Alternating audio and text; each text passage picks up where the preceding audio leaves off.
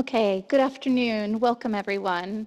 And welcome to everybody joining online as well to this event on young people's recommendations to enhance accountability to children across sectors. So I will go ahead and get started. So welcome again. I'm really pleased to have you with us and to welcome you on behalf of the Alliance for Child Protection and Humanitarian Action and the Global Child Protection Area of Responsibility, who are co-hosting this event. My name is Susanna Davis. I am the global co-lead of the Child Protection Minimum Standards Working Group at the Alliance for Child Protection and Humanitarian Action. I'll be co-facilitating this session today with my colleague Joyce Mutiso, who's just 2 spots down, who's Deputy Coordinator from the Global Child Protection Area of Responsibility. As you can tell, we work really closely together, so we're really pleased to be able to do this together.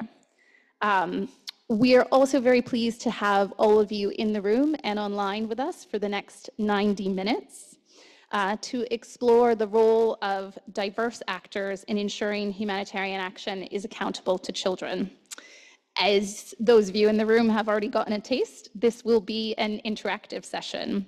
So we will start in just a few moments by discussing some of the barriers, the challenges to supporting children's meaningful participation. We have a fabulous panel to my left of experts from different sectors and backgrounds who will share their experience in supporting accountability mechanisms in a diverse range of humanitarian contexts. And there will be group work where you will get the chance to interact with our panelists, ask them questions, and also practice some of the approaches they've used to facilitate children's participation in different humanitarian responses. We've got flip charts, we've got colored pencils, we've got all the things that you would expect child protection colleagues to have. So we hope that you're ready for it. We hope, and don't worry, online colleagues, there will be an activity for you as well that will be facilitated by my lovely colleagues from the Alliance. So we hope that you can bring a bit of that energy and a bit of that mindset of a child into the session. And finally, we're really privileged to have my colleague Bonaventure Sokpo from the Core Humanitarian Standard with us, and he'll give us some closing remarks to wrap us up for the day. So, why are we here? Accountability to affected populations is one of the key areas of common concern for HNPW this year. I was just at another really great AAP session from Ground Truth Solutions this morning. I think there are upwards of somewhere between 30 and 50 sessions around AAP and related themes this year. And we all sort of acknowledge when we talk together as humanitarians that if we aren't accountable to affected people, if we don't listen, if we don't reflect their voices, and if we don't work collaboratively together with communities in how we deliver humanitarian action, we can't achieve a response that is appropriate, that's actually meeting people's needs, that is effective, that is sustainable, quality, or safe. We all agree on that. It's not controversial to say so. But are we really delivering on that? I think based upon many of the other discussions I've joined this morning, many of you would also agree that we're not. And I think interestingly, for those of you who attended the opening session, the online one that was last week, you will have heard Undersecretary General Martin Griffiths giving us quite a distinct call to action for a step change in how we deliver humanitarian aid. And within that, he called on us to listen better and invest in communities. In a number of recent global and country level consultations with children in humanitarian settings, they are issuing a very similar call. And I'm going to share with you a few quotes from some of what the children in those sessions that covered, I think, about 15 different countries, I'll just have a short sampling, what they have said. They ask, will you pay attention to children's needs and voices? Many expressed frustration that they are not routinely consulted nor have the opportunity to influence the assistance they receive, despite being very aware that it is their right to participate under the UN Convention of the Rights of the Child. A refugee girl from Ukraine in Poland told us, adults often forget how it felt to be a child, the challenges they had to overcome in their everyday lives. That is why they have to learn more from children when planning actions that are designed to solve our problems. Another boy from Syria was living in Iraq told us, we ask for safety, education, and the chance to be kids, even in challenging times. Children are 40% of those affected by conflict and displacement worldwide. And in many crises, children and young people are actually the majority of affected people. And we also know that the impacts and effects of crises on children are more long-lasting. As their brains are growing, their development is influenced disproportionately by adversity. If we're not listening well to the voices of, in some cases, half the population of affected people, particularly to the unique needs of children who are at a vulnerable state, but who also have agency, who also have preferences and ways that they want to interact, then can we really tell ourselves that we are meeting our obligations to be accountable to affected people? Most humanitarians from a range of different sectors and roles acknowledge that consulting with children is important, but express concerns and raise the many different barriers to doing so. And we'll give you the opportunity to share what some of your perspectives are on that as well. Some of the things we hear is that there are limited resources, limited capacity to facilitate consultations, or concerns over the potential risk, concerns over safety. Therefore, the existing accountability mechanisms that are there, where they are true accountability mechanisms that have a feedback loop and not just one-off consultations, we often find that they're mostly focused on adults and exclude the vast majority of children. Where there are tailored accountability mechanisms specifically designed for children, they are usually designed by a child-focused sector, like child protection and education, and therefore don't always reach all of the rest of humanitarian response, which maybe has control over other things that children want and need beyond protection and education. You will hear examples shortly in our panel that there are many colleagues already working to overcome these barriers and to strengthen children's meaningful participation in humanitarian action. It's not all doom and gloom. There are best practices occurring, and there are people who are actively working to address this. We hope we'll be able to share some of those examples from my colleagues from the International Rescue Committee, who have a global initiative on accountability to children, from Ground Truth Solutions, who's joined us and has recently supported some work with children in Burkina Faso, and will share some experience from there. And also from the International Organization for Migration, who will share some of the work that they are doing together with interagency colleagues, particularly around strengthening women and girls' participation. The Alliance for Child Protection and Humanitarian Action also has an advisory group on accountability to children that's doing a number of different pieces and working really closely with the child protection area of responsibility, who's, as you can see from this session, also prioritized this as an area of work. There is a great deal of work to do.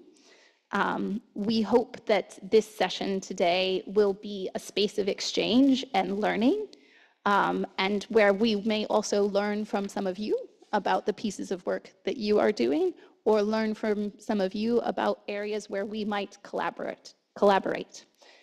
All of which is to say, we hope this session is a beginning of a growing consensus and an increase in work in strengthening accountability to children. The aim of this session is very much to demystify accountability to children, if it is new or worrying to you, to clarify its critical place in effective quality humanitarian programming, and to encourage all of us to take action in our different agencies and roles to ensure children's voices are heard and reflected in humanitarian action. I will leave it at that, and I am now really pleased to hand over to Joyce, who's going to lead us through our next segment, where we also hope to hear from you. Thank you so much, Susanna. Good afternoon to those who are present here. Good morning, good evening, good afternoon to those who are online. Thank you very much for joining us. As Susanna has mentioned, I'm Joyce Mutiso, Deputy Global Coordinator for the Child Protection Area of Responsibility, which is a long blah, blah, blah name for cluster coordination for child protection. So if you're familiar with cluster coordination, humanitarian coordination mechanisms, I'm here representing the child protection part of it at the global level. As Susanna has mentioned, this session is going to be interactive. So we'll start off by hearing from you, those who are in the room and those who are online, on your perceptions of barriers to child participation and youth engagement. So one of the things that we hear often is we don't know how to engage with children, we don't have the skills, we don't have the know-how. But we want to dig a little bit in today into that. So we invite you to scan the link that's up on the screen. It's a Mentimeter link. I hope we are all connected to the HNPW Wi-Fi or some other form of connection. And we have a couple of questions that we would like you to share some feedback on. The first one, as you will see, is what do you think child participation in humanitarian, why do you think it's challenging? So as I've mentioned, people give reasons as to why they are not able to consult with children, they're not able to engage with children. So we would like to look at a word cloud from those online as well as those in the room on why you may think this is the case. So we'll start with that first question.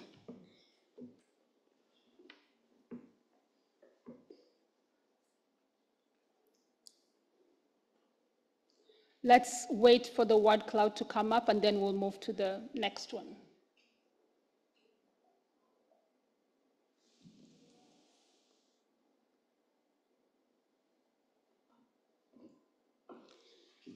Okay, so I'll read out some of them. One is lack of practical tools. We don't know how. Inability to change design. Danger of traumatizing, that's very heavy. Access challenge. Too much hassle, imagine that. Protection concerns. We don't have time. Gatekeepers, very interesting. It costs money.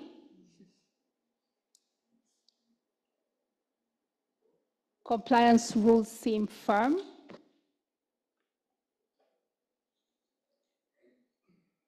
Lack of trained staff.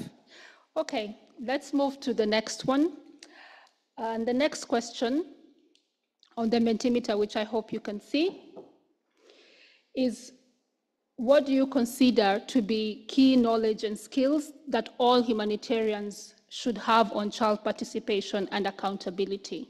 So if we were to do it right, if we had the time, if we had the money, if we had the patience, what are the skills and knowledge that you think we should all have as humanitarian actors to engage with children in a safe and accountable manner?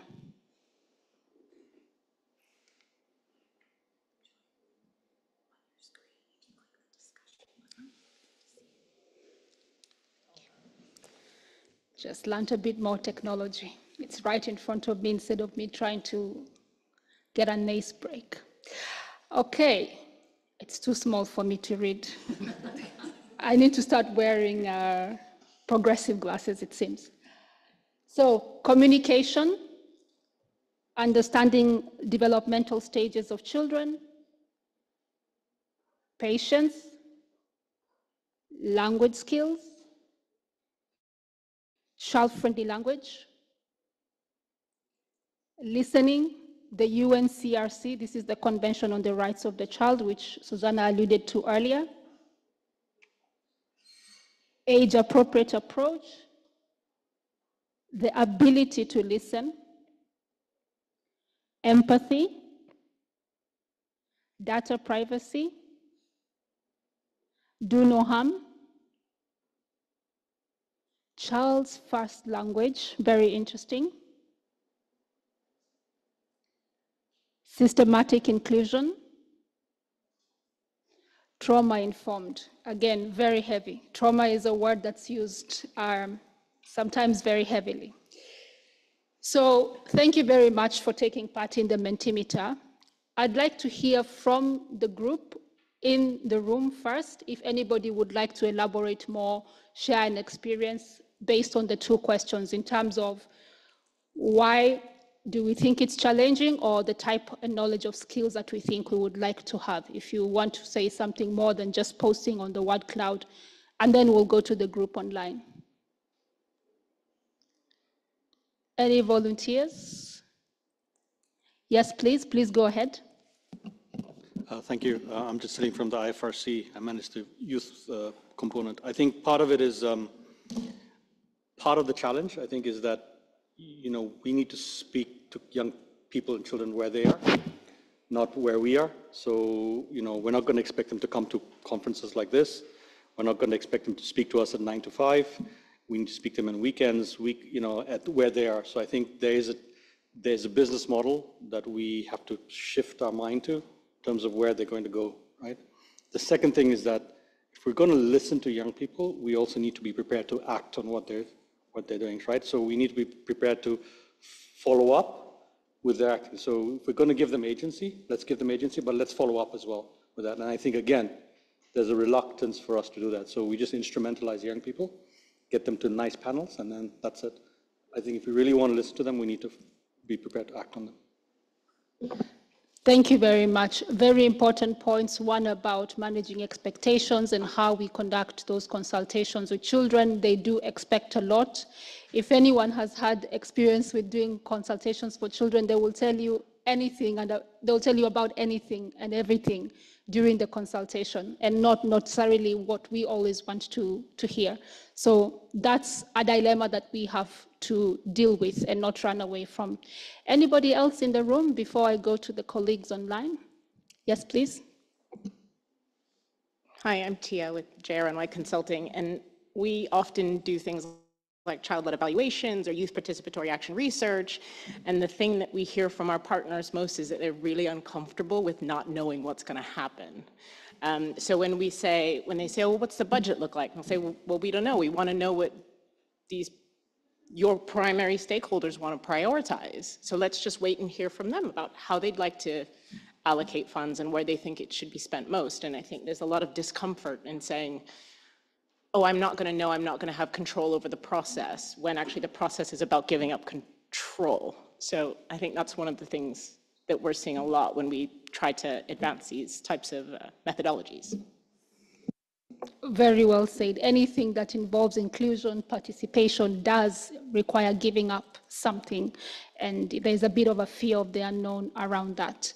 Last one in the room, please, and then we'll go to the colleagues online. Thank you. Yeah, thanks so much. I couldn't agree more with you. And I think what also comes to mind is that we often don't see children as the agents of change. So we come and do consultations, and then we go back and make sense of the data and then formulate recommendations. But often we don't take a step back and just let children and young people make sense of the data and speak on their own behalf. Thank you. That's Eva from Ground Truth Solutions. Sorry, I missed to introduce myself. Thanks. Thank you very much. Colleagues online, Camilla and colleagues, is there anyone who'd like to speak online, please?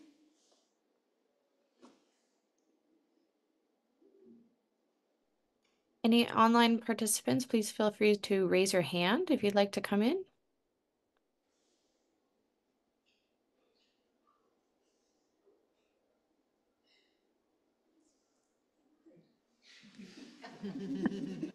Or we can move on. It seems we have some shy people online, but hopefully we'll warm them up in the breakout rooms later. I see a hand now. Here we go. Yes, please come in, Minya. Hi there. I think I just wanted to say also that I think the main shift that we need to do is to not think about child participation as an option. And we don't think about beneficial participation as an option anymore. But for some reason, we still seem to think that we can do this or we can't, that it's up to us to decide that. But I think that's what we need to step away from. Thanks. Thank you. I think that's a good way to bring us to the end of this Mentimeter session, which is to say, if we can do it for adults, if we are patient enough, if we have the time, if we can look for the resources, if we can find the skills and knowledge to do it for the adults, why not for children? And I think I'll leave it at that with that resounding message, and I hand over back to Susanna. Thank you very much. Thank you very much, Joyce, and thanks to everyone in the room and online for your participation in this bit. It's not over, guys. The group work is still coming. But before we get to that, I have just the utmost privilege of introducing this lovely panel that's next to me. So we have, first to my left, I'm going my direction, so sorry, no stage directions. We have Valentina Shafina from the International Rescue Committee. We also have Meg Sattler from Ground Truth Solutions. So I've skipped over Joyce if you're trying to follow along. And then at the end, we have Agnes Tilinak and also Amalia Torres, both from the International Organization for Migration and their global team to support camp management, all of whom will be sharing the different pieces of work that they are currently pursuing on accountability to children.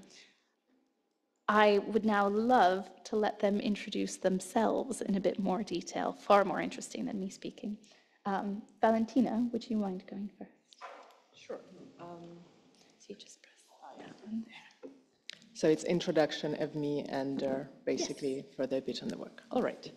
Good afternoon, good morning, good evening for everybody who is joining online. My name is Valentina. As was mentioned, I'm working with IRC as a client responsiveness technical specialist.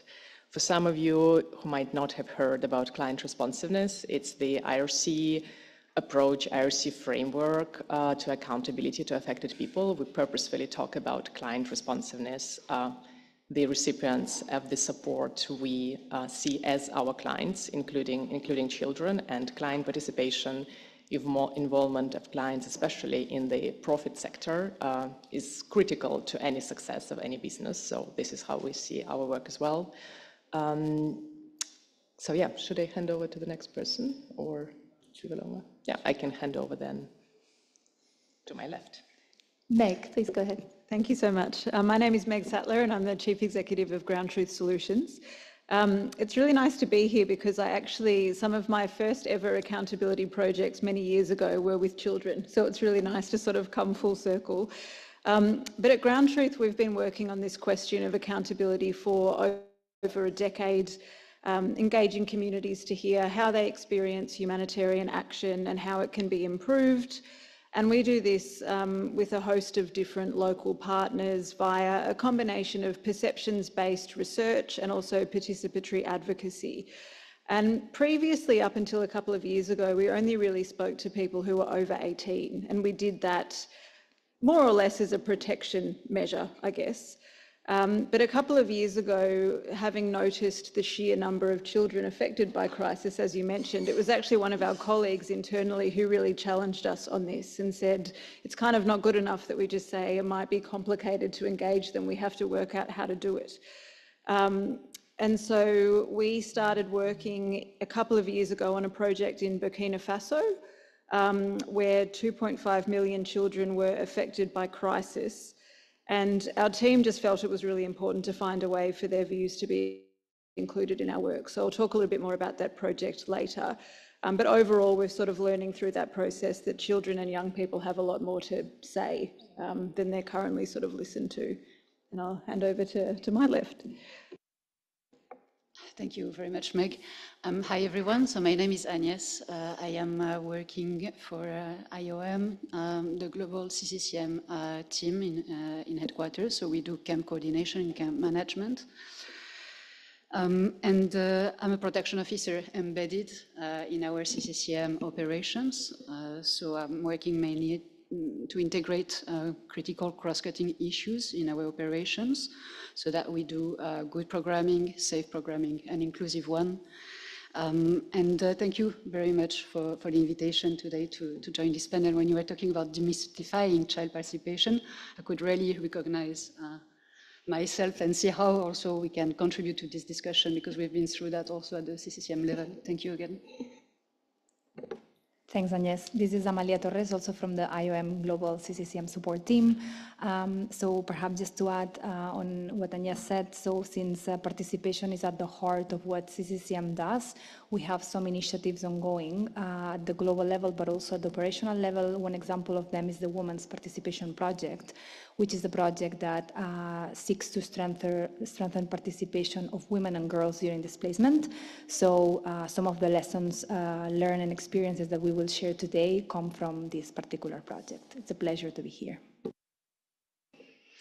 Thank you, everyone. It's really a pleasure to have this range of perspectives from a client responsiveness model and an agency like the International Rescue Committee that has robust children's and women's protection programs, to an organization like Ground Truth Solutions. And so fascinating to hear that you were challenged internally, that it wasn't good enough, and also that you responded. Because we know we are often challenged in many ways in humanitarian settings, that our programming, what we're delivering, is not good enough, and the ability to actually shift is not something that we should assume. We know that many times things are raised that we don't shift to, and to also hear how camp management colleagues are approaching it from an inclusion and a participation perspective, that's very much at the heart and critical for the work that you deliver. I'd love to start by asking a little bit for a little bit more detail and to go in depth with some of our panelists. So maybe I could turn to Meg first. You mentioned the work that you started in Burkina Faso a couple of years ago. I wonder if you could tell us a bit more about that, and particularly like the approaches that you did use with children and what you found from that work. Sure, happy to. So we started working a couple of years ago with partners, primarily Terre des Hommes. I don't know if anyone from TDH is in the room, and also with a range of local partners to develop this child perceptions project.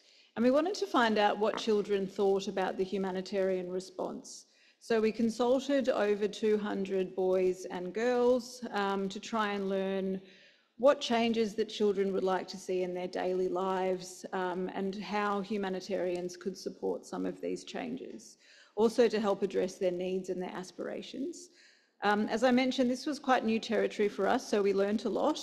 We used qualitative research methods to try to unearth children's priorities without imposing them. I would say we got that somewhat right, so we've learned a lot about how we might do it next time.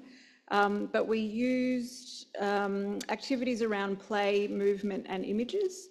We also used a collective social environment mapping technique, which my colleague Tim is going to demonstrate for many of you later in the interactive section.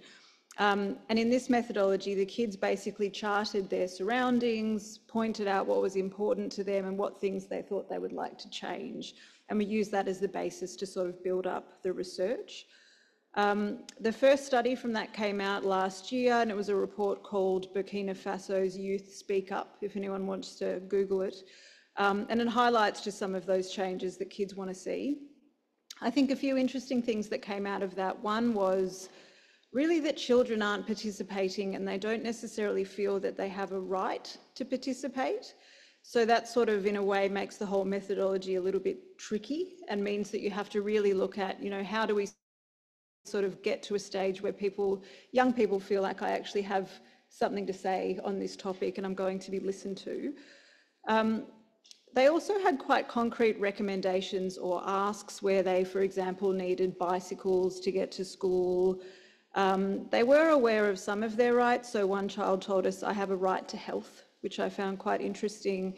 But a really eye-opening thing for me was also some of the commentary on just how important it is to kids to be kids in emergencies. And one of the things that I really liked was there was a finding about how children felt it was so important for them to celebrate and how they would pool their resources to have parties together. And that's the sort of thing that explaining that to a donor would sometimes be complicated, but is so important to this protection question for children. And they also, as was mentioned earlier by someone in the room, this dilemma about they're going to talk about things that aren't necessarily relevant to the humanitarian system. They had many ideas and comments and things to say that went well beyond the remit of the study.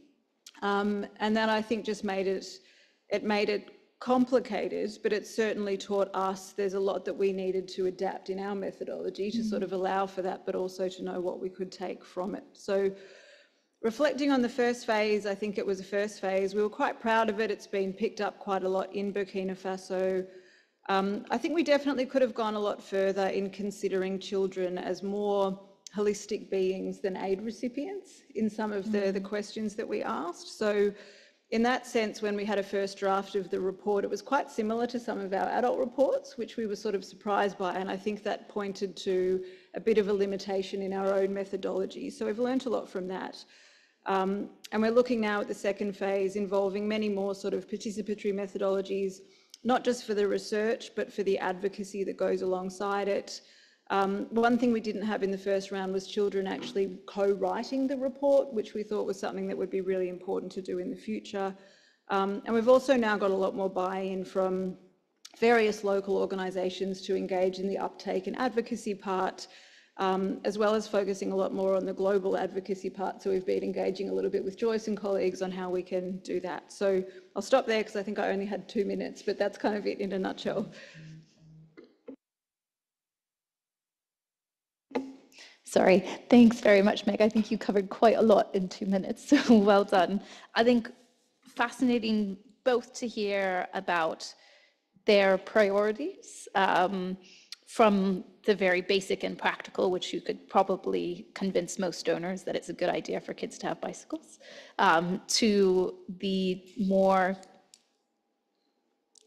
inherent nature of being a child, which shouldn't just be practical, which should be about play and being silly and frivolous, and that was something that children really treasured. I think that's something that we might not get and might not be prioritized in all responses, but that is really critical just to children's well-being. And I think also really interesting to hear some of the things that you are learning and how you're adjusting as you go on to children being co-creators potentially in a next phase, and also to looking at the uptake and advocacy. It's wonderful to have a report, it's wonderful to have these findings, but to see how we actually get colleagues in the response to act upon them. Really great key points. So I'd love to shift a little bit and turn to Valentina now. I know that IRC has quite a lot going on in the accountability to children's space and to children's participation. I wonder if you could tell us a little bit about what you're working on, and maybe similar to Meg, what you're learning.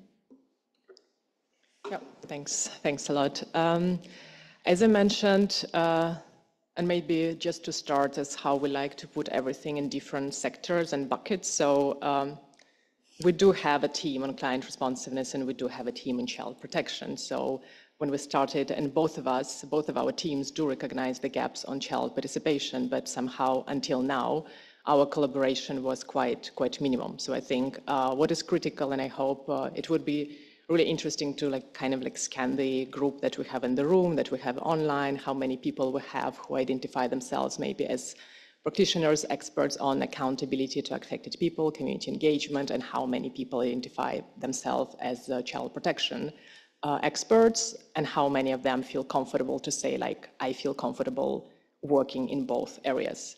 And this is, I guess, the challenge when it comes to accountability to children, to child participation, that it does involve risks, it does involve certain systemic gaps on knowledge and capacities of colleagues that we have either working specifically in child protection when it comes to AEP area of expertise, and other way around when we have AEP experts who don't feel comfortable stepping into the area of child participation. So this is exactly kind of this borderline, and I'm not talking about research. So I think we currently have a project funded by BHA where we are exploring these systemic gaps when it comes to accountability to children, why we have so many literature, why when you Google, you have so many resources from different agencies on child participation, but how come we're still in this room and a lot of people list barriers that they see in their work and don't say that tomorrow I'm ready to do and set up at least basic system on child participation in my organization, why we are still in this situation. And again, like not maybe going into the area of research. I heard that colleagues in the room, also with GTS, we do have specific rich literature on the research. But again, this is research. We don't do heavy money invested research every day, but we do humanitarian assistance every day. So how we can operationalize and systematically have accountability mechanisms for children from the perspective of using the methods that they prefer, collecting information that can be used for the decision making and actually following up on this. So while some of this is of course about methods on accountability to children, it's also the organizational structures that we have. It's not so much, it's not only about information that we collect from children, it's also from adults, how much information, consultation, engagement, methodologies we have and how much data we sit on, but how much do we use it for the information when we design the projects for the implementation. So there is like two sides of this coin, or basically two areas that we have either from the perspective of inclusion of children, but at the same time within the organization, how we do informed decision-making, participatory design, even with adults as well. So currently, again, partnering with our amazing child protection colleagues at the technical units and also in country programs. We will work in Ethiopia and Burkina Faso. We did not agree on this with GTS before. It's just somehow both of us selected, were called in Burkina Faso to work on this topic. So this is currently our approach to look at this, not in the silos, together with our colleagues from child protection team, also with the advisory group set up by the Alliance. We will talk about it a bit later as well. And just the last point from my end, also to say that there are child and youth-led organizations in the communities where we work, but somehow, again, this is the area where maybe child protection colleagues feel more comfortable to engage with. But from the position where I see it on client responsiveness, AEP community engagement, we don't go to these groups that often, and this should be the first, one of the first entities, agencies where we go to engage in a more systematic kind of like business process models that we feel comfortable working with. And this is definitely something to identify and do local partner mapping and identify where those entities are already in place instead of setting up something new. But yeah, I will talk about it a bit later as well. Thanks very much, Valentina. I think it's quite nice to hear the shift in the way that you're framing things as looking at accountability to children and children's participation as a way of working, not a one-off event of research, which is still important and is certainly needed in some cases, but that this should be, I think as you were saying, folded into our business model. And looking particularly at how we're doing so with child and youth-led organizations in many communities where those do exist and those are there as a way for engaging children. And I really enjoyed also, and I think we'll get back to this in the discussion at some point, but I know that we had on our Mentimeter, one of the barriers that some colleagues lifted up was a lack of practical tools. And Valentina, coming from within this sphere, has just testified that there are huge, just an insane number of practical tools. And we will share a website where you can find some of them if you're unaware. But the lack of awareness of them, or the lack of willingness to pick them up and actually put them to use, is also something that we have to somehow get over that hump. Really great points for us to reflect on. So I think as a last specific question for one of our panelists, certainly not least, is maybe I could ask Amalia. You mentioned in your introduction some of the work that IOM and camp management colleagues have been doing, particularly on women and girls participation. I wonder if you'd like to tell us a bit more about that, and also I think you touched on it a bit in your introduction, but if you'd like to expand on why for camp management as a sector, accountability to children, it's very clear that it's coming across as a key priority for you.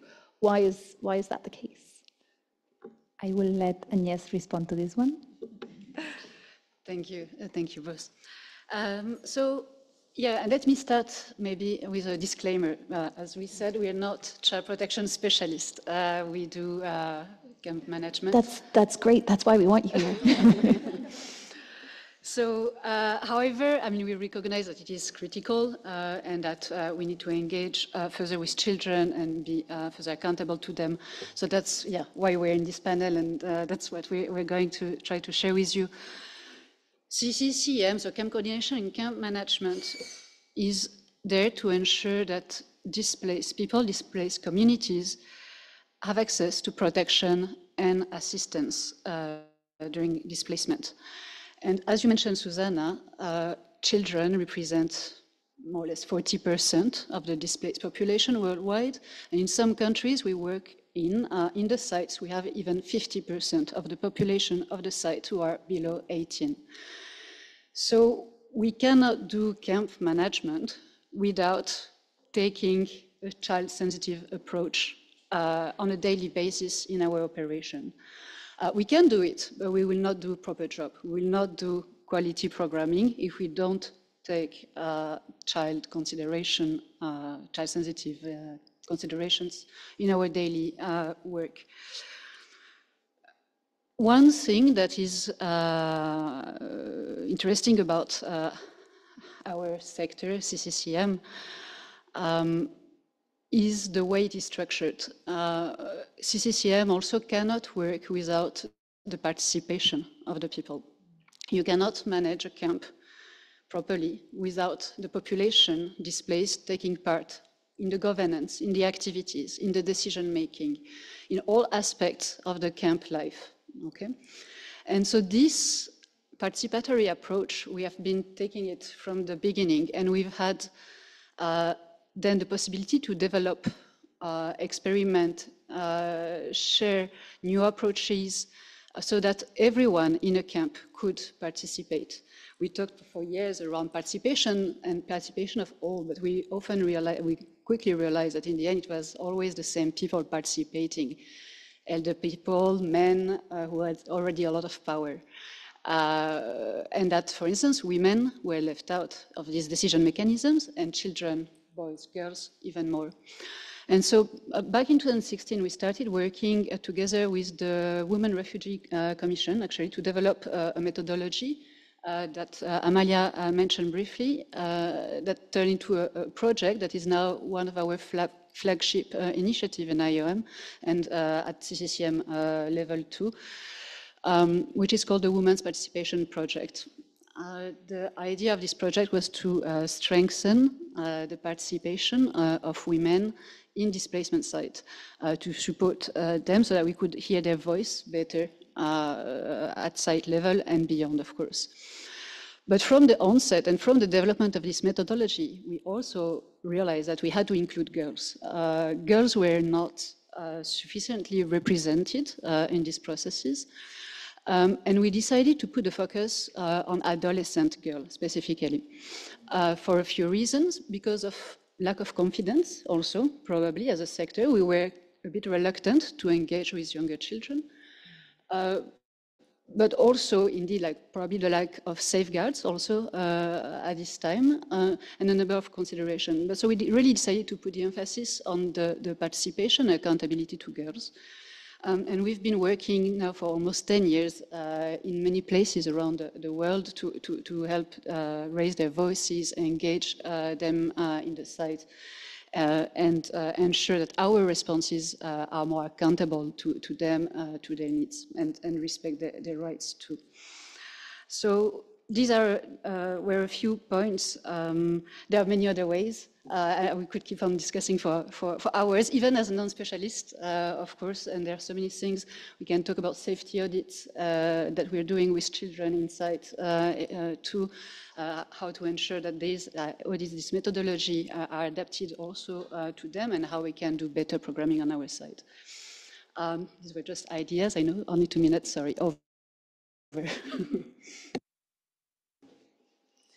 Thank you very much, Agnes. I think it is particularly nice in a panel discussion like this and on this topic to hear from non-specialists, people who don't have a master's degree in children's protection or development, on how they are adopting this and how they are adapting like other ways of consultations, and as a way of working, noting that like for the model of camp management, it's not possible to do so, to achieve it without participation.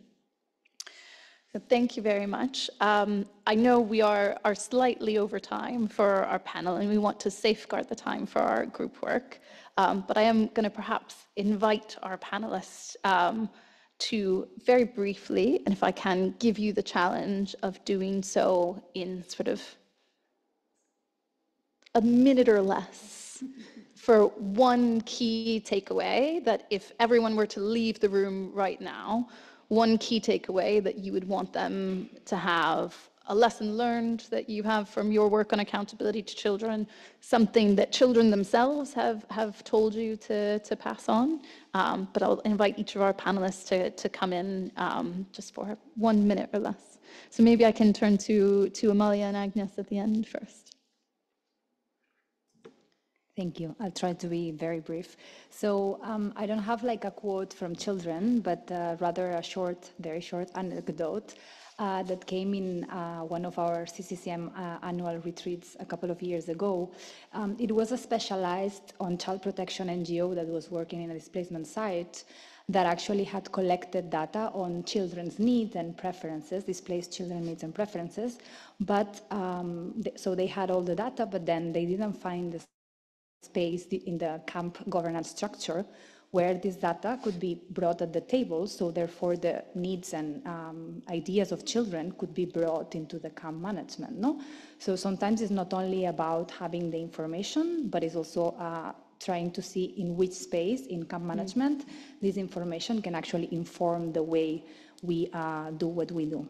So in terms of key lesson learned or takeaways for our sector, I think sometimes we tend to be a bit reluctant, as Agnes already started explaining, to engage especially with younger children. I think there's primarily because of this fear or this potential of harming. But we need to remember as a sector that this fear or this reluctancy doesn't take out our responsibility as a sector to engage with displaced children and adolescents, because they are part of the displaced community, right? So we need to see how we can further adapt our way of engaging with these groups so they can meaningfully be part of the camp management, and also that our own camp management practices are more accountable. Over. Thank you very much, Amalia, and I really appreciate the push that it does mean that we have to engage children of different ages and children in all their diversity. Just consulting with one small subgroup is not going to give you the breadth and complexity of children's needs. I think that's a great push for us.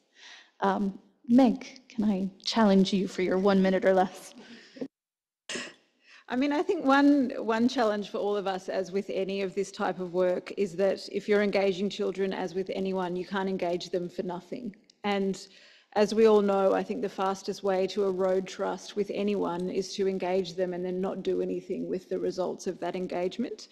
And the reason I wanted to say that is that we're in a really challenging funding environment at the moment. And so that's really tricky because, as we've just heard, you know, doing this properly requires money and time and things that we don't often have.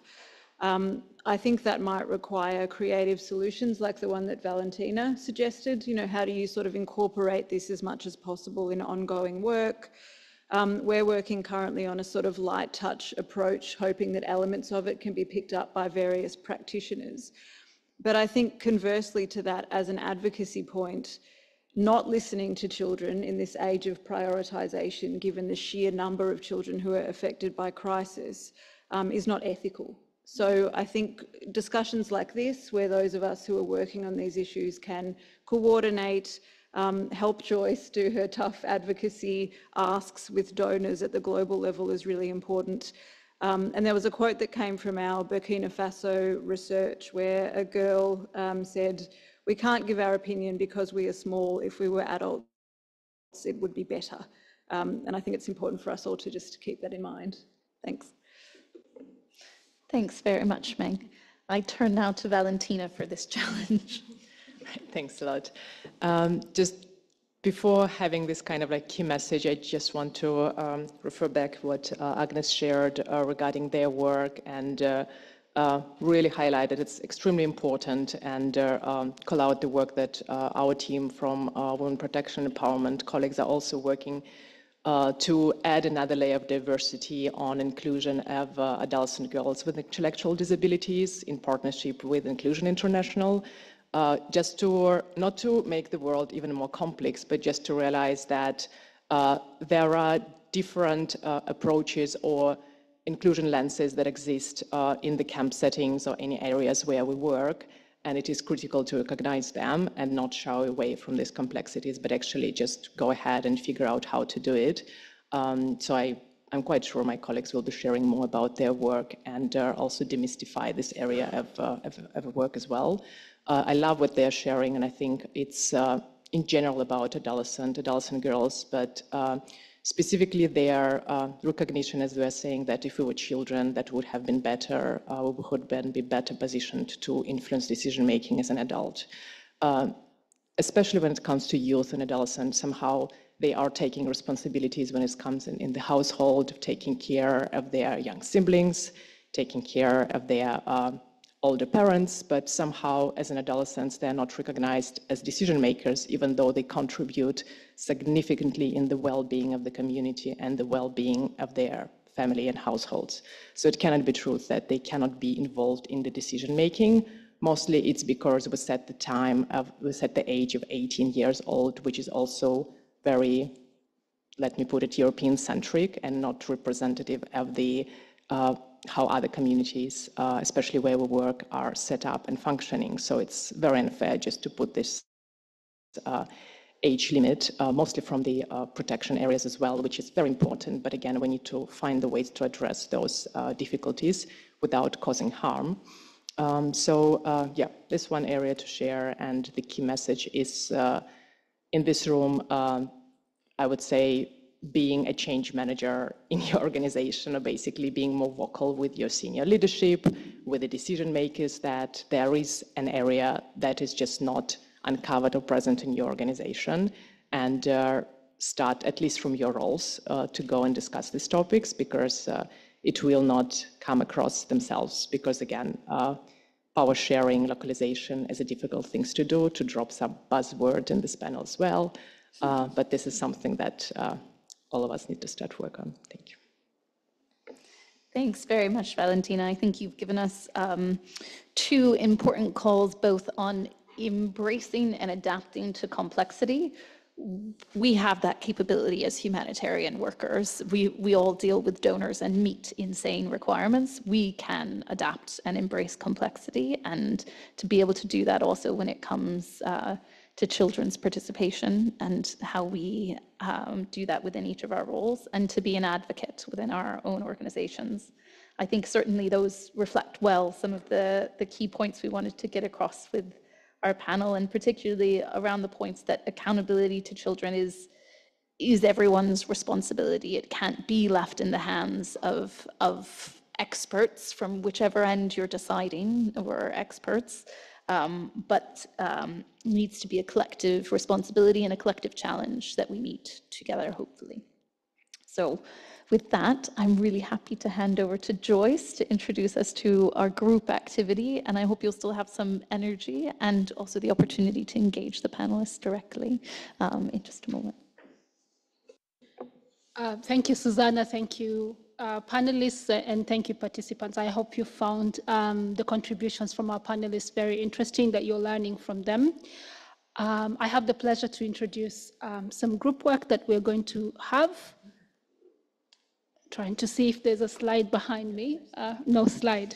So we are going to go into 4 groups, 3 in the room and 1 online.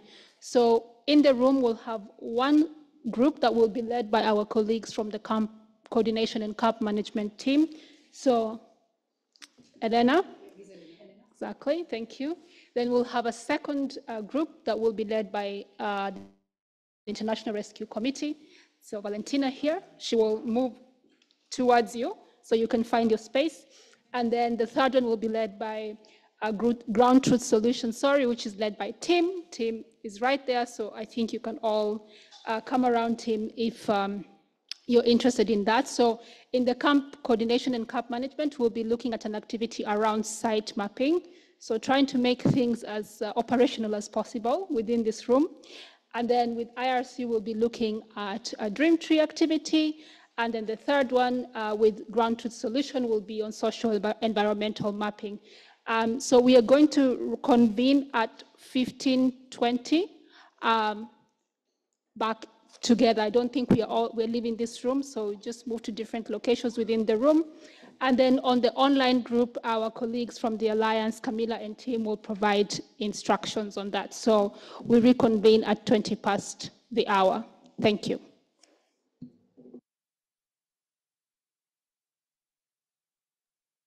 Okay, so I think hopefully you can hear me online, although I can also see I'm visible in the room, so hopefully they can sort that out. There we go. Yes, so welcome to those who are joining us online.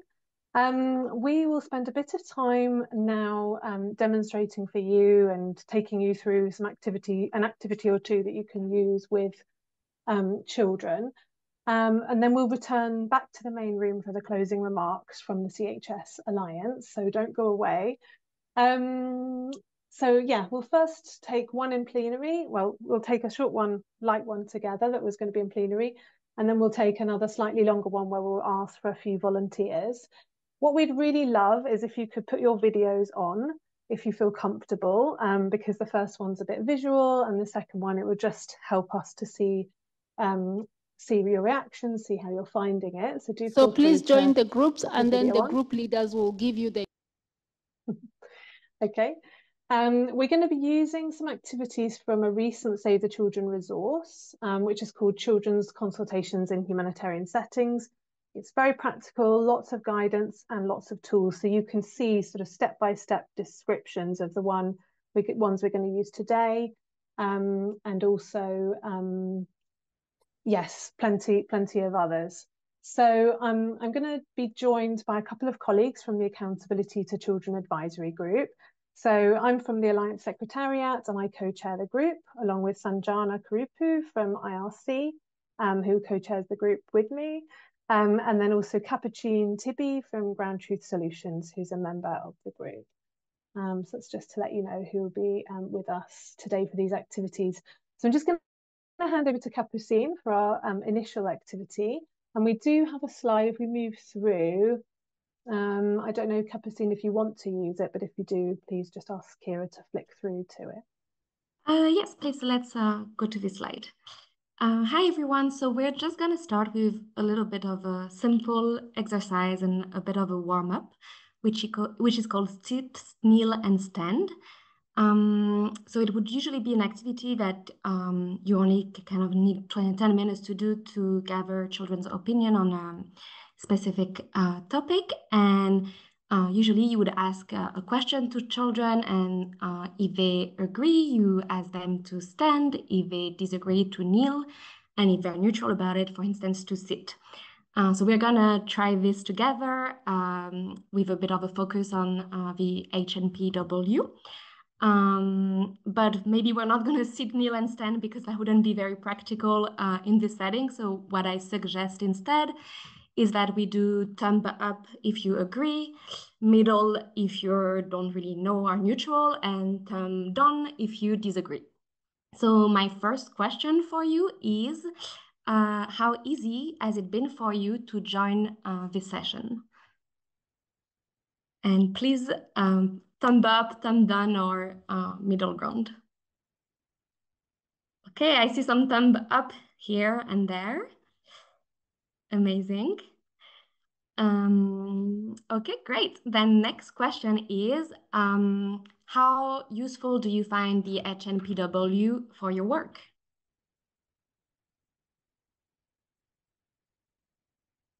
I see some middle ground, but also a lot of thumb up, which is great. Amazing. And finally, last question, because I think you kind of got the idea of this little warm-up and exercise, is how good is HNPW for networking?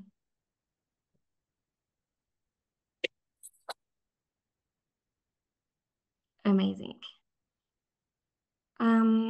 Okay, then I'll give you back the floor, Camilla. Thank you, Capucine. That's great. So that one is a really great one because it can be done with any age, like even littlest children can understand that one.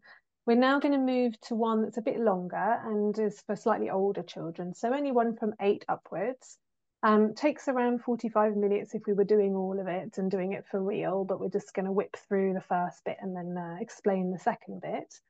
And it can be used for a couple of purposes. So it can be used to prioritise the problems children face, and it can be used as part of preparedness, anticipatory action, or project design. And it can also be used to gather data on children's preferences and priorities more widely. And it's quite low resource as well. I mean, Susanna mentioned the things they have in the room. We're doing an online version, so obviously if you're facilitating something online with children as well, it's quite simple. And again, I've put the source there, which should be in the chat box for the actual tool it's from if you want to read more. So we were looking for about 5 volunteers to take part. So if I could have 5 volunteers to pop their hands up perhaps, and then we can take you through the activity just to make it manageable with such a big group. And then we'll screen share a Jamboard now so you can see what we're going to do with the dot voting. And we're going to stick with the topic of Humanitarian Networks and Partnerships Week and joining this session. So completely neutral topic. You don't need to have any experience at all with child participation, child protection, anything like that. Anyone can volunteer. So can I have 5 volunteers? Yeah, Emma, Danelle, Helena Minchu, Patricia Osana. I hope I'm pronouncing the names right. So that's 3. So if I'm missing any others. A couple more volunteers would be great. Can't see any others. Marcello as well. I think we'll manage with 4 unless there's one other. So, and then Julie Niederhoff. Okay, great. All right, so Pedro, if you can screen share our Jamboard, and then hopefully people have been able to access, our volunteers have been able to access the link through the chat box. So we're going to have a look at problems you may have experienced in joining today's session. So can one of our volunteers suggest what problems these pictures might relate to? Any ideas? Marcello, Julie, any others who volunteered? Different languages. Yeah, yep. So you might have struggled with it all being in English, perhaps. Who else came off mute? Was that Marcello? Yeah, I was going to We'll come to you next. Come in, Marcello. Yeah, so identify the priority in needs and other area prioritization. Yeah, so could you make time for this session and the whole 90 minutes, perhaps? Patricia? Yes, and because of course the one that Marcelo mentioned is linked to having 6 sessions at the same time in the HMPW. So you need to prioritize also among those. And the last one, if you are like free of family task or responsibilities at that time. Yes, it's a public holiday here in the UK. I don't know if we have any others. Yeah, and then I think I heard someone also say connection. We've got someone here who's experiencing real floods in Kenya at the moment, one of our co-chairs. So yeah. Okay, so what we would do is we'd add into those sticky notes, and I'll ask Pedro if he's able to do that, to just pop those different names underneath. So you'd invite the children to do that. And then do we have any other problems that people might have experienced today? Maybe one of the volunteers can suggest if there's any other problems people might have experienced with joining the session today.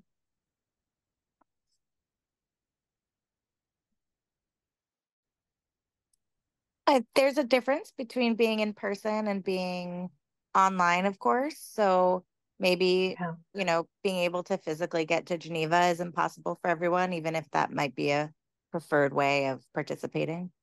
Yeah, wouldn't it be great to be there in the room for sure? We'd be packing out that room. But yeah, it is then a bit tricky, isn't it, sometimes to always hear everything and see. I don't know about you guys. I was like, is that on the panel? So yeah, there's also a problem there. Okay, so we'd have noted all of the points in the sticky notes, so just to get the children engaged and in doing something, if the literate children anyway. So now I'm going to invite each of my volunteer children to move one of the stars, just one at this stage each, onto what they think is the biggest problem out of the 5 that we've identified.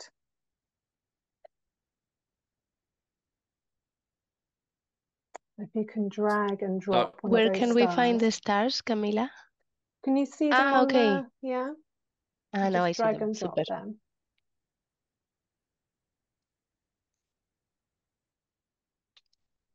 Oh, sorry. Yeah, so we've got 1 vote so far for prioritization, competing priorities. We've got another for family commitments getting in the way. So three people have identified the competing priorities, whether it's lots of emails or having 6 amazing HMPW sessions at once. Thank you for choosing ours. And I think there's just 1 more person left to vote.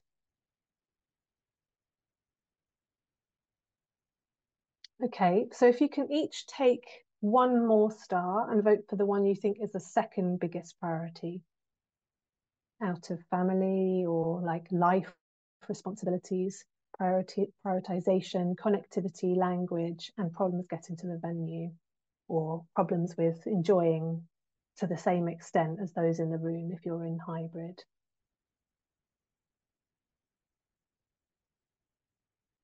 Okay, so we've got 9 stars. So I'm going to invite you all to now vote for your third choice. So you should each vote for 3, but you can put 2 stars on 1 if you think that you'd like to spend 2 of your votes on 1 to boost it up higher.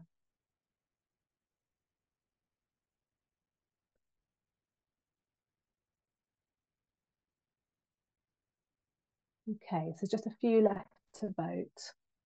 We can get those 2 last stars voted across.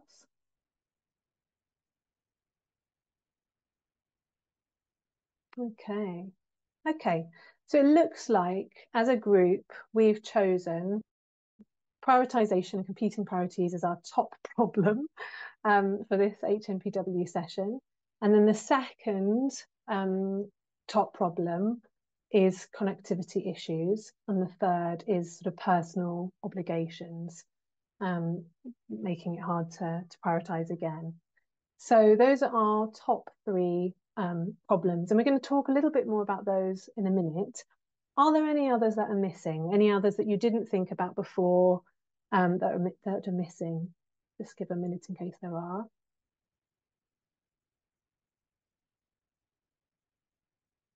Okay, if not, I'd like to just explain that if we were in the room with children, we would also want to ask if there were any smaller problems that the children might be able to identify. Because, for example, when it comes to child protection issues, or kind of tricky issues that might affect a smaller proportion of the group, then they might not be seen as big problems by the group, and they might not always come out in the first round. But some of the more sensitive issues that we want to pick out, we can bring out by asking if there's any smaller issues that might just affect some children. So it's good to give space to that as well. Okay, so once we've got those all out, all the voting out, we can then take the children through the next few slides, which would be about identifying why these are problems. Okay, so taking the top three that they chose, the prioritization, the family, and the connectivity, and kind of working through them. Why are these problems? And then the next slide, when we've done that, we'd be looking at what are the solutions? How can they be solved? And then finally looking at who has the power to make change in relation to these problems. Okay, so I hope that was useful. We'd like to just ask you, anyone now in the room, not just the 5 volunteers, to reflect a bit on that activity. It was difficult for us to choose this activity. There was another one called the H assessment that we really loved. We thought was very relevant to a lot of the work people are doing on accountability to affected populations, and therefore that they could use for accountability to children work. But in relation to that dot voting one, I would love to hear some reflections from the group about, you know, any concerns you have about it, any kind of positives, negatives you think about that in relation to some of the discussions we had earlier in the session. We've got about 4 minutes before we go back to the main room. Minya, please come in. Just a quick reflection. I don't know if that really connects to what you wanted to get out of this, but one thing I was thinking of when I saw the picture is, you know, how important also representation is. And for instance, you know, that you have a picture that goes from the left to right, whereas in Arabic countries you go from right to left, or that picture of the family, which is a very nuclear, you know, kind of family setting and might not be representative to everyone who sees it. So it's a lot to think about also, even when we have pictures. Yeah, it's so funny you said that, because Googling from the UK, it was so hard to not find a white family or a typically, you know, I tried to find a more blended family in terms of race, and that's why I ended up going for the family who you just saw the shadow and the backs of them in shadow. But as you say, even then it's a clearly sort of Western sized nuclear family for sure. Yeah, definitely, really good point. I mean, the images also help to make it easier for children who might not be literate. So that was just to also explain why we had the images, and then we could as a facilitator, especially with the younger group, we could write down what they said just as a visual aid. But maybe with the older group, you might be inviting them to do the writing. Helena, please come in. Thanks. I noted that we didn't note living with disabilities and how, you know, we said language, but maybe that could also be translated to not being able to hear, or a visual impairment that makes this a difficult activity to participate in. And so you might not have people who feel comfortable or confident talking about disabilities. And then I also wondered, just as a facilitator, how you kind of push for more challenging concerns, because obviously this is a very quick version of this, but we didn't do those other concerns, and you wonder if someone might feel confident bringing up something that is sensitive to them. So like, what's the length of time? What are the questions that are asked? Thanks. Yeah, and you can also set that up. And so in the accompanying tools to the Save the Children resource that we've shared, there is you know, risk assessment and accompanying tools that help you to also, if a child did disclose abuse, you would then have a referral person, you know, available on the day so that they could seek support from that person. And you could also ask, you know, tell them at the beginning, we would happily hear from you if you are experiencing any of these issues like abuse at home or in the community. So you don't need to share them in the group. So you could still identify challenging issues, you know, like people being hit in the food distribution line, for example. Hopefully that's not happening. But they could also be told that they don't need to share those things in the plenary, perhaps even discourage it, and tell them how to report those things instead. So it sort of depends. But if it depends how you want to set it up and what kind of conversation you're having and who's facilitating it. But that guide does cover off all of that.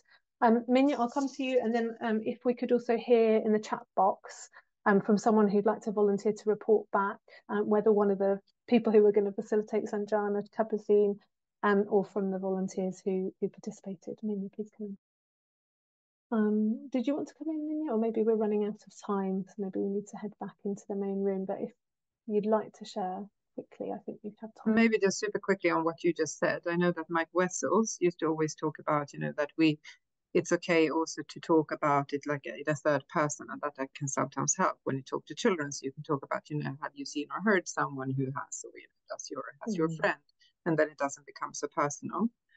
So that can also be a technique to use. Yeah. I would say it very much depends on who's facilitating and what you want to focus on. So we're child protection practitioners. We might feel more comfortable identifying that. But again, it depends on the size of the group, how much you're going to be able to follow up with that group afterwards, how much you trust the children to keep the confidentiality of the topic. So yeah, in general, we'd be looking at maybe more general issues in the community and then looking for those things that affect them personally to be shared with the facilitator separately.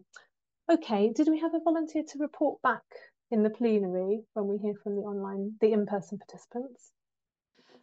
Thanks, everybody. Susanna was saying, for those who are online, that if you didn't hear that, one of the favorite things is to convene group work that people are reluctant to leave. I think that's a good sign. And just in the interest of time, first of all, thank you very much for indulging us and participating in the group discussions. We'll start with the online groups, online group, sorry. If we can have one volunteer, maybe to just share your take, your feedback, or something that you've learned from the group work. It's not a summary of the discussion, it's rather your personal perspective or lesson that you have picked from the group work. Anybody online who would like to speak? Please raise your hand and Camilla will let me know.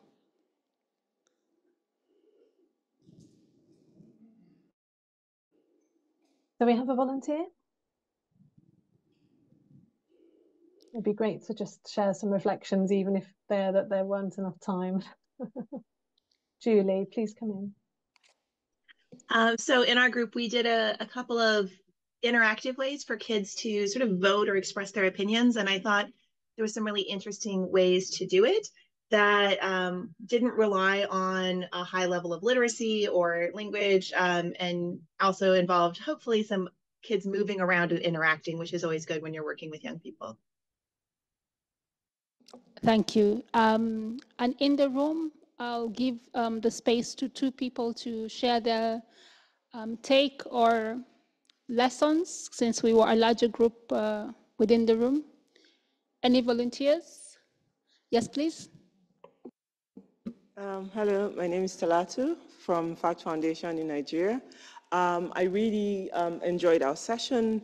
I learned that there's a very innovative way to reduce the need for conversation and actually rely on visual cues, having the children point out things instead of, expressing it, because then it reduces a lot of awkwardness, a lot of shyness in the community. But then you ask the question and then you ask them to point out something on a map or something like that, and then it kind of like gives you like a clear and concise understanding of how they attach meanings to certain areas in their environment.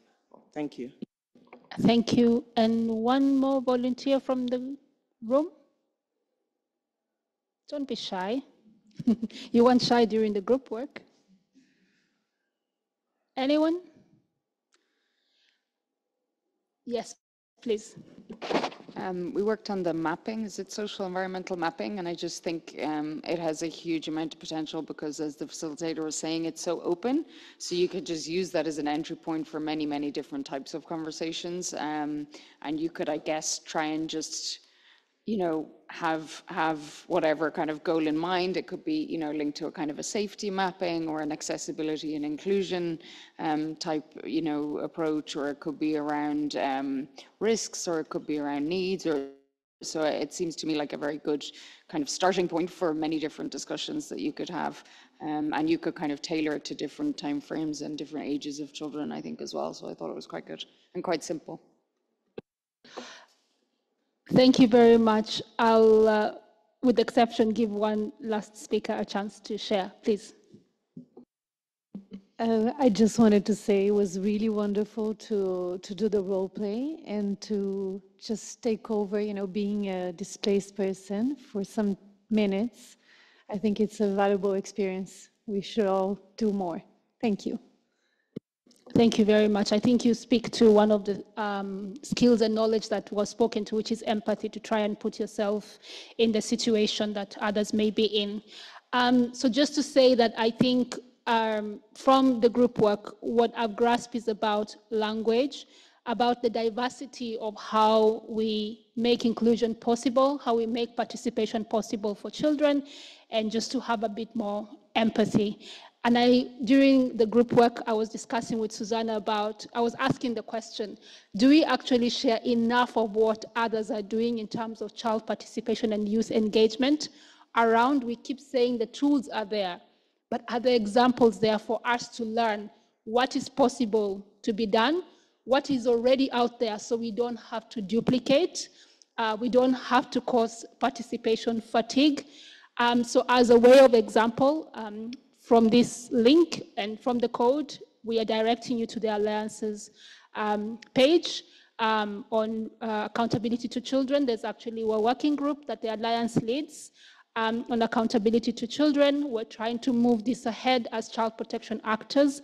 So if you'd like to learn more, please visit the link. We won't have a Q&A session, but some of us are available in the room and later on online if people have questions to ask us. So you can look at the HNPW session and see the contact details which are there to ask us any questions you may have in case you wanted to raise something and we don't have a Q&A session. And with that, I want to thank you very much for your participation in the group work, and I'm going to hand over to Susanna for the final part of this session. Thank you. And all I'm going to do is invite my colleague Bona Sokpo from the Core Humanitarian Standard from the CHS Alliance to come up, and he's going to give us a few closing remarks before we leave. Great, thank you. So I was saying that we were put in the shoes of young girls. That was very good. I just wanted to say, I have read something saying we have all been a young person at the moment, and we can remember the frustration when we are in the situation we want to say something, but we are stopped not to say it. So for my closing remark, I have 3 points to address. One is about the culture. The second one will be the expert or non-expert. And my last one will be about the core humanitarian standard. I work for CHS Alliance. We have just gone through the CHS revision. Let me come back to the first one when I'm talking about culture. When we will have the willingness to address this accountability to children, we will face two things: culture in which we are working and culture in our organization. So first is you might face a resistance in the culture you are working with. When they don't give the floor to children normally, and then an organization coming to wanting to do that, you will face that difficulty. And if we, in our organization we have not created this culture of accountability to children, I have heard many times the tools are there. You can create a lot of tools, but if there is no culture to apply it, that will never be applied. I'm trying to come back now to expert or non-expert. I want to put that into a context. I was doing a review, we were a review team in North Uganda. where children, the proportion of children in that area was more than 50%, close to 60%. And then we remarked that there was no children in the committee that they have created to take decision. There was children in none of the previous work consulted. We decided, because I want to say we were lucky, we had a Save the Children person in the review team, said we wanted to see the children. When the children, they knew that we were coming, it was amazing. They prepared a welcoming ceremony. And not only that, so what was very good for us is that when we went to them, they did the ceremony, and then they told us how they would like to see the camp changed. So I want to say they had ideas. They know what they want, but they also know that they won't be heard in the culture that they are. No one will talk to them. Every time they say something, they heard that, oh, they just want to play. So they were not listened to. I'm saying that, and what happened is that we asked organizations who were working there, what is happening? Showed what these children have just described as the way they see the camps. And then they say, we don't have a specialized organization here working with children. So that was a shock for us. So what is this message is saying? If we don't have Save the Children or any specialized organization, then we don't take care of more than 50% of the population of the camp. So that is not acceptable.